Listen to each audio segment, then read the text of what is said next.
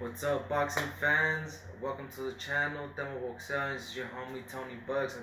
So we're gonna be talking about Edgar Berlanga's performance last night, Saturday, and Puerto Rican Day Parade event that he had in New York. So yeah, versus Alexis Angulo versus Edgar Berlanga.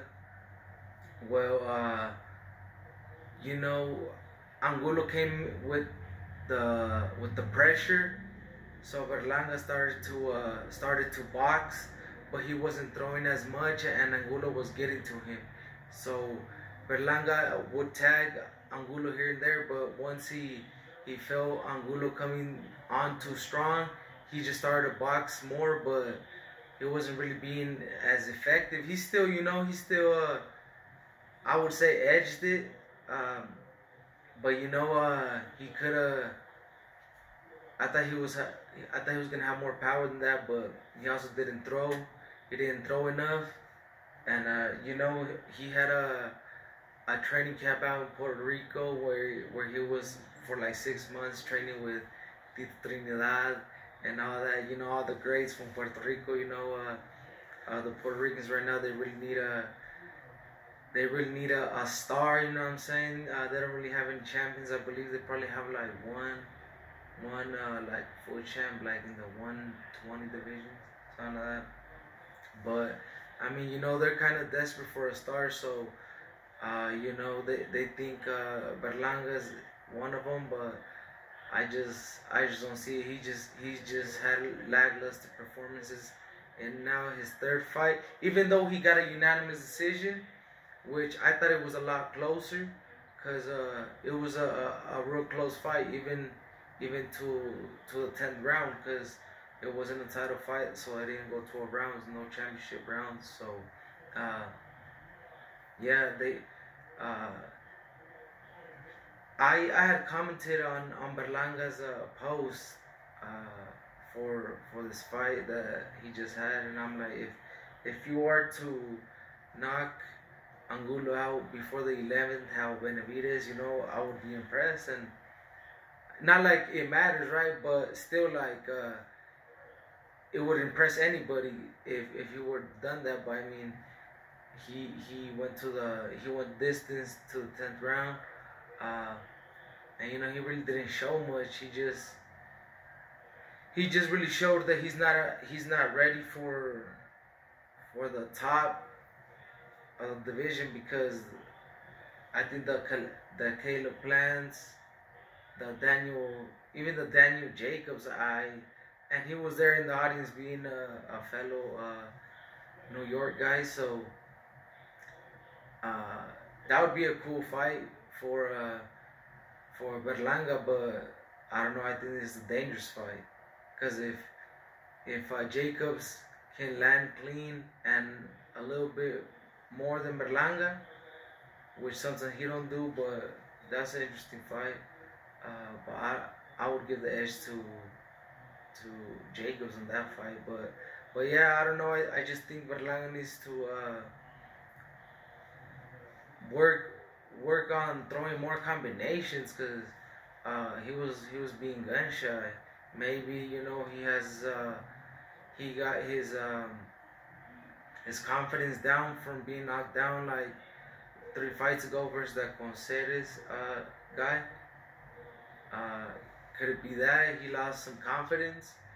Because he's not throwing as much. He's more gun shy, so he tries to box more. But what happens when he has a better fighter than an Angulo that comes forward with a lot of pressure and applies more combinations to his arsenal? And how is Berlanga gonna react? Cause he looked fatigued. He looked like he wasn't in the best, not the best cardio. It probably didn't work as much in the cardio, but I mean, like I said, he was training out with Tito Trinidad in Puerto Rico, and they were running, so I just think Berlanga needs to focus more more on boxing, not so much in the celebrity life, which might seem to be, having an effect. But uh, we'll continue to see how he develops. But best believe either they throw him to the wolves and get him a championship fight to see where he's at and if he's gonna become champion or not. That's what Top Rank usually does. And there's that time that he gets a couple more fights, and then maybe if he wins those convincingly, and if not, even if he don't, he as long as he just gets a victory, he will still get a crack at a title for being with Top Rank. That's just what comes with being in that big company that is Top Rank, for being invested in boxing for years. So they're OGs in the game, so they will get Berlanga those fights. But I just think Puerto Rico needs to find a new star. I don't think it's Berlanga, because he's not showing clutch movement, clutch finishes as he was doing in the beginning. But anybody can knock out opponents in the first round, but it's about learning, and Berlanga's not having as good showings as of late, since he can't get his opponents out. But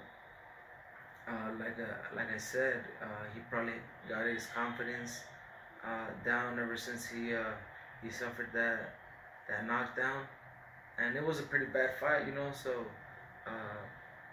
So yeah, we'll see where he goes from there, and he keeps switching trainers as well.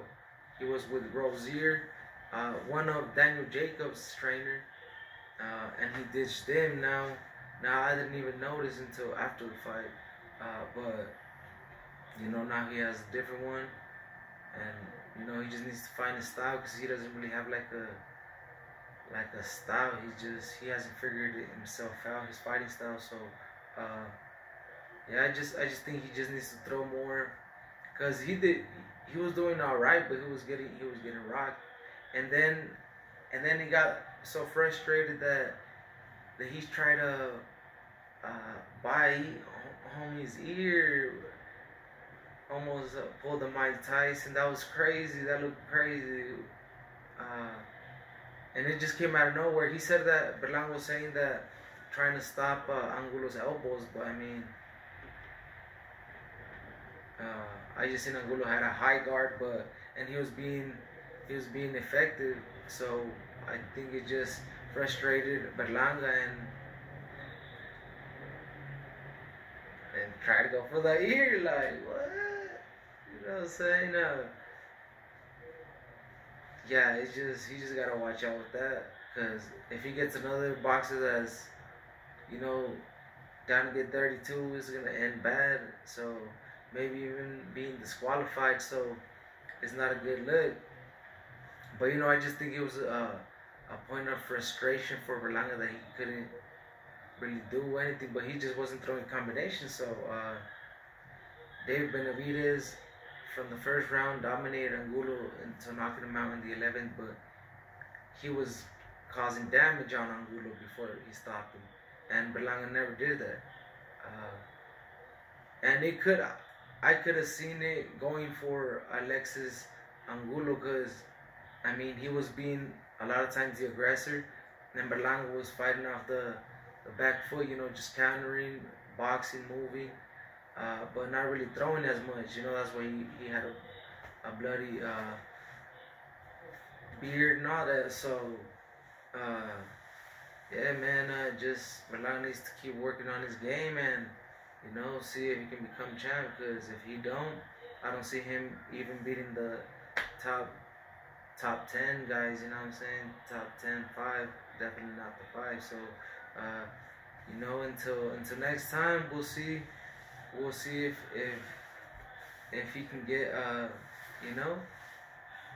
better fights going on down. But we'll see how Top Rank is gonna move him from now on. But I think they will they will continue getting him good fights and probably end up getting him a title fight if you know Canelo comes down and moves the pieces of the belts around. So if Berlanga stays undefeated, he could probably get a crack at the belt for being undefeated and having a fan base. You know, it's like for a Canelo, that's like a money grab, an easy money grab, because that's like taking candy from a baby. You know, Berlanga's too inexperienced. He's not gonna have. He's gonna be outgunned, outpowered. I mean, if he could crack. So I mean, you know, he does have punches chance, but that's it. He would be too easy for Canelo. So I mean, they would take the fight definitely for a payday, but I mean, it would be a for sure L. And you know, he has to go after the Caleb Plants, like I was saying, the Daniel Jacobs, even the Jermell Charlos. You know, but I think the you know Charlo beats him. I think Golovkin beats Berlanga, and all those good fights. You know, Andrade as well. But I mean, Berlanga's in top rank. Depending, you know, he got the Angulo fight, but they're gonna have to move him good. But I mean, I think they are gonna get him good fights as well. So I mean, Benevidez wants to smoke. You know, he just who did he just last beat? Benevidez, David Lemieux. So you know, he just took out Lemieux. Benevidez says he wants to smoke with everybody. So Berlanga, you know, Berlanga's been quiet. He says he ain't want to smoke. Morel, you know, he was trash talking. Now he be quiet because even his trainers are saying that he's not ready. So I mean, you know, what is it? Who's gonna fight the Mexican monster for real? Like, and then Caleb Plant don't want it with Benevidez. Plant been ducking. Charlo don't want it. Andrade don't want it. He's injured. He pulled out of his fight. Golovkin's fighting Canelo. Canelo fighting Golovkin. So who else? Jacobs.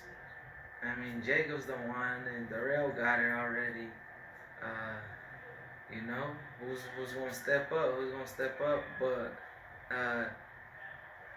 you know, Berlanga's easy work for Benevidez for sure. Morel's easy work for Benevidez.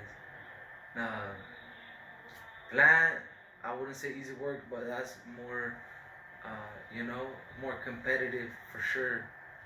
So, I mean, you know, Benevidez just became the interim. That's like having a mandatory to Canelo's real one. So, I mean, if y'all want a shot at Canelo, you know, try going after Benevidez and whoever has the other interims. But as of now, Benevidez has one. Morel has like a secondary WBA championship. Don't really mean nothing, but yeah, who's gonna fight who now? There's 168 is one of the most interesting weight classes as of right now, but no one is really fighting each other other than Canelo, because how he became undisputed. Because even before that, when Caleb Plant and Benevidez was up there, you know, they were champs, but they weren't trying to unify until Canelo came in there. That's when he put order and unified and became undisputed. Now everybody has to go after Canelo because he did that. So we'll see what goes down. But for Edgar Berlanga to get a real belt at 168, I think it's gonna be hard. And by the time those belts probably leave Canelo's hands, you know, I don't think he's gonna keep them long. But because I just think, I mean, he can afford it for sure to pay the organizations, but I don't know. I just think, well, you know, we'll see. Because, I mean, right now he's going to face Golovkin. He's been fighting mandatories. He just might keep fighting all the mandatories. So, Canelo didn't, he didn't look good. He got dominated at 75 by Bivol. We're going to see what goes down after this trilogy, because there is no say Canelo will win. So he may lose. A lot of people now might feel he might lose since he just took a L. So I got people already telling me they're trying to put money on Golovkin. So I mean, I think Canelo's gonna win by KO, but or if not, just get a victory. But I mean, we will see in September. And a lot of people are already writing Canelo off because he got dominated at 175. But I mean, we'll see what goes down in the Triple G trilogy, since that is at 68, and just like a fight for the fans and a money fight for them as well. So good fight. But like I said, that going down at 68, we will see who Berlanga fights. We will see how they move him after this. Depending on his next fight, we're gonna see how they're trying to move him. But there's still a lot of dope fights out there that need to happen. So they need to happen. Benevidez needs to get the fights that he wants. The Caleb plans, they need to stop ducking. The Charlos, the Morels, the Berlangas, step up.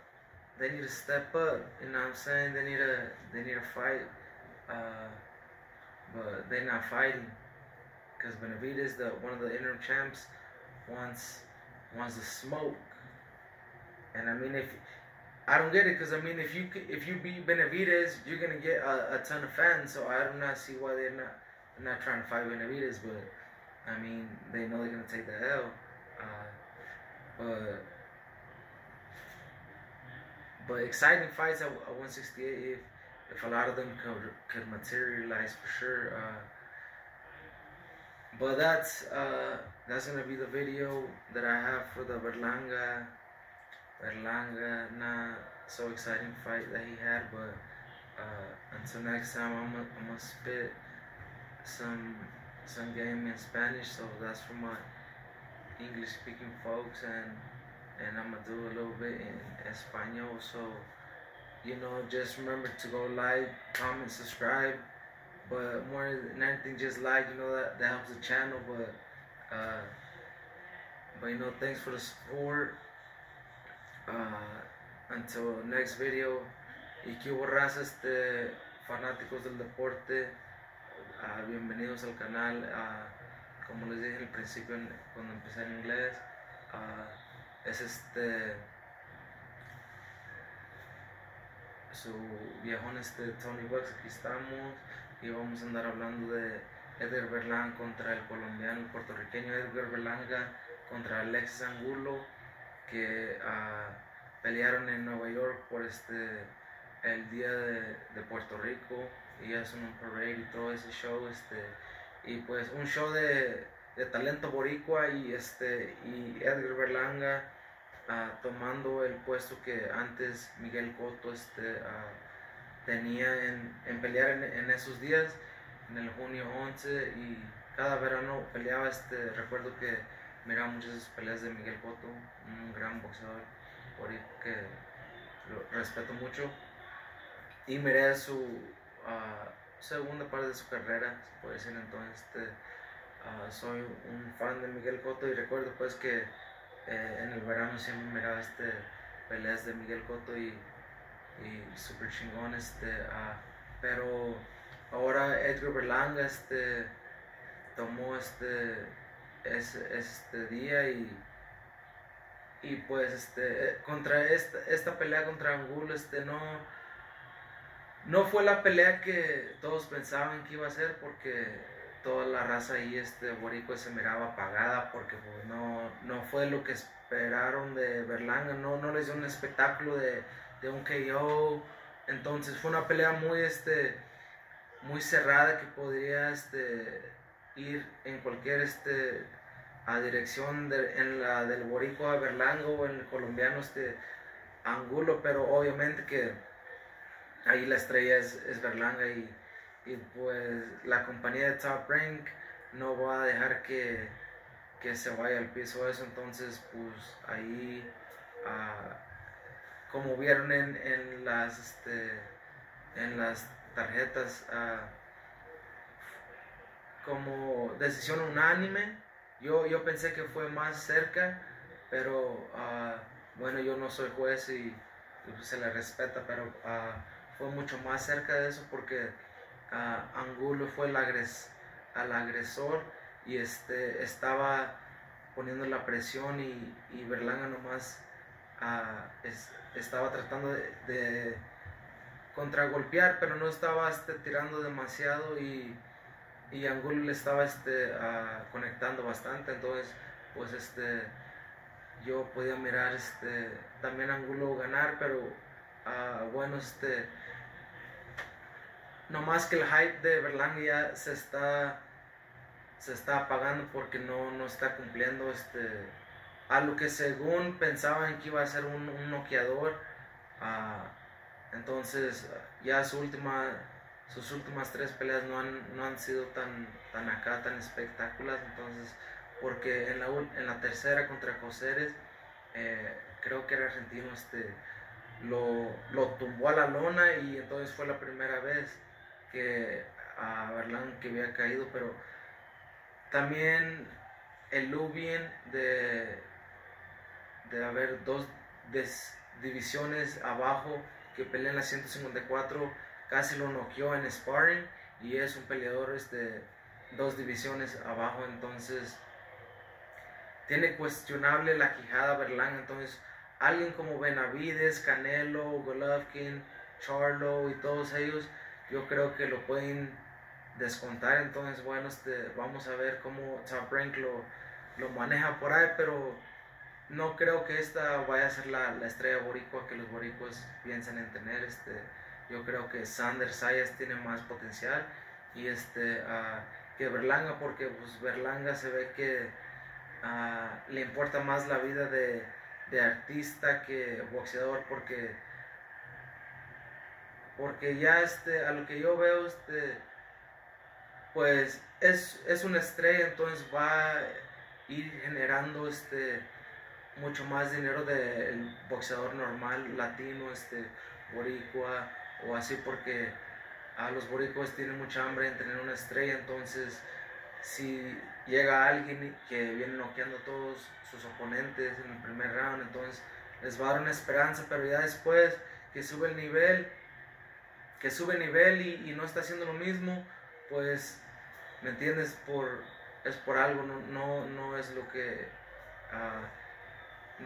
primero nos estaban vendiendo. Entonces no sé, tiene que como tomar más en serio su carrera, porque si no